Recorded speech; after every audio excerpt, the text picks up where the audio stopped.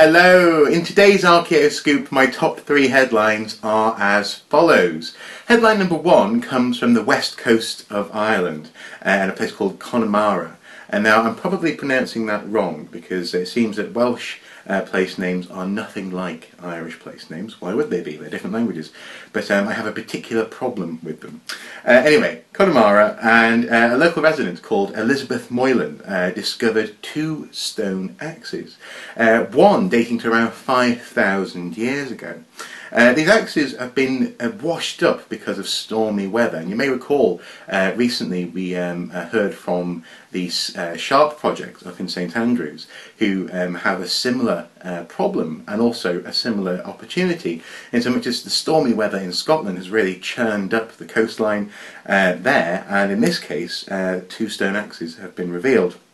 Now the oldest of the 2, was confirmed by a local archaeologist as being pre-farming. It comes from the Mesolithic era, and it may have been hafted to a wooden handle or a deer antler, and is actually the most westerly example of several similar objects found in the Galway Bay region.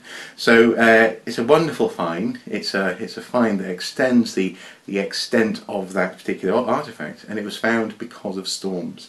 So if you do live there, or indeed if you do live in the region covered by the Sharp project, definitely do go for a walk, see what you might find. Now, ironically though, the storm has both given and taken away. It seems that axe-making sites have been actually washed into the sea due to recent storms in recent years as well. So, as much as this archaeology is being churned up and is being made very obvious to people walking along, it also means it is in danger of being lost. So this is why you need to be vigilant if you can be. Anyway, a very exciting story, and as I said in the Sharp video, interview video, you could be walking your dog and make an important discovery. So why not get out and have a look? That's headline number 1.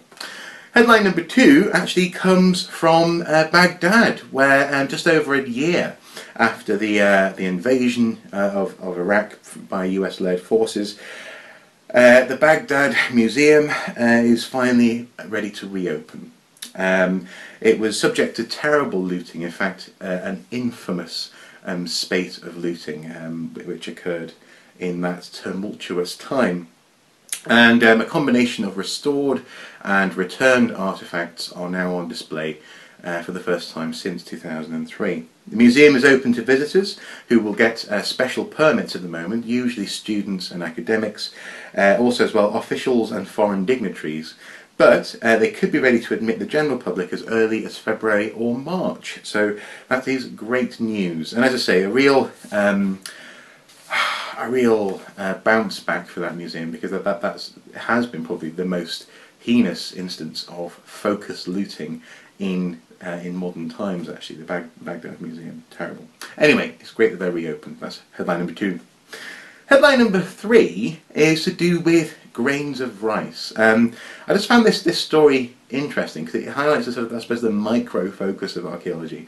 You know, you can find monuments, you can find stone axe heads, but sometimes grains of rice are really important. And 11 grains of brown rice, believed to date back to the early Yayoi period, around 2,600 to 2,400 years ago, were found last November in a former paddy in the Akitsu archaeological site at Goza Nara Prefecture.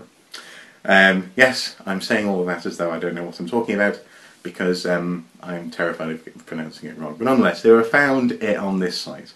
A professor from the Kyoto University has confirmed that this rice is very important, because actually rice from this time is very rare, and it's a wonderful opportunity to study the type of rice which was being cultivated by these ancient people.